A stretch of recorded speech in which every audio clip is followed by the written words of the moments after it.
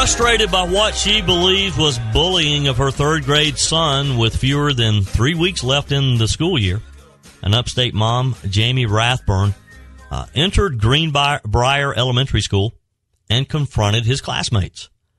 She then left and was arrested 3 days later. She was charged with disturbing schools and booked into the Greenville County Detention Center before being released on a personal recognizance bond. Ms. Rathburn says that she regrets her actions but remains concerned about bullying for her son and other children, and that she's disappointed in the response that she's gotten from the Greenville County School District. Joining me for a few minutes this morning, Jamie Rathburn. Good morning. How are you? Good morning. I've been better.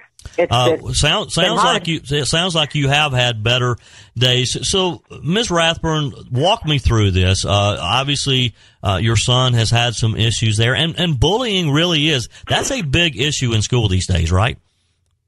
Yeah, I think it is. We're losing kids left and right to suicide, and it all boils down to bullying.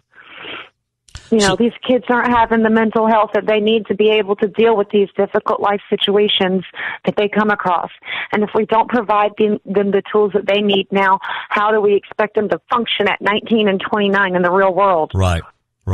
So your son was having some issues. There were some kids bullying him at school. The same kids consistently all year. And had you talked with teachers and administrators about this?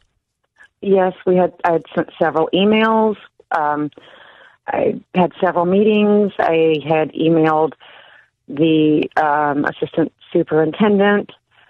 And anytime I had asked the superintendent about how to go about filing a formal an administrative complaint, the conversation got pushed to another topic, another part of the conversation. And because this has been going on so long, so I'm emotional and I don't bring it back to that point. And Sure. So I still yet to find out how to go about doing that. I've still yet to find out. And they're like, oh, well, we give you this information at the beginning of the year. I'm like, that's a long time ago. Do you know how much paper I have in just 1 year? You know what I mean? Yeah. Well, send me that info again. Yeah. And how much time could it take for them to give it to you again if you need it?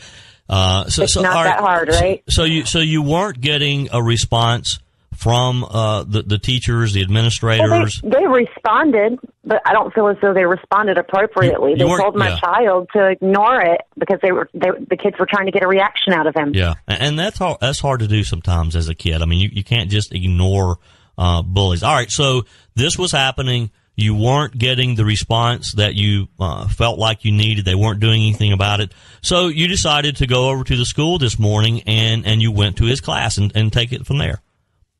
Well, yeah, I mean, I decided to go to a school and give them a piece of my mind, basically, and it wasn't right.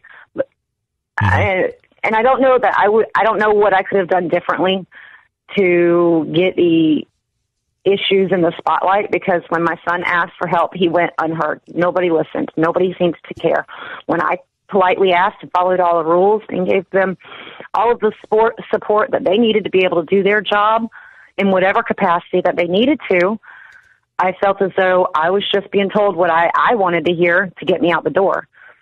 And my son would come home the same day, and there would be more issues. Yeah. Like, it wasn't addressed. And the breaking point for me was when I told the principal, I expected her, my exact words were, I expect you to handle this efficiently and effectively, or I'm going to be forced to file an administrative complaint. On the heels of me leaving the office from saying that, they turned around and retaliated what I felt like was retaliation on my child, because all year long they didn't do nothing to protect him, and now they want to single him out. The teacher follows him all day. They only allow him to play on certain equipment on the playground. He has to sit with the teacher at lunch, and then they tell him that the teacher's going to be with him for the rest of the year since he's an instigator. Yeah.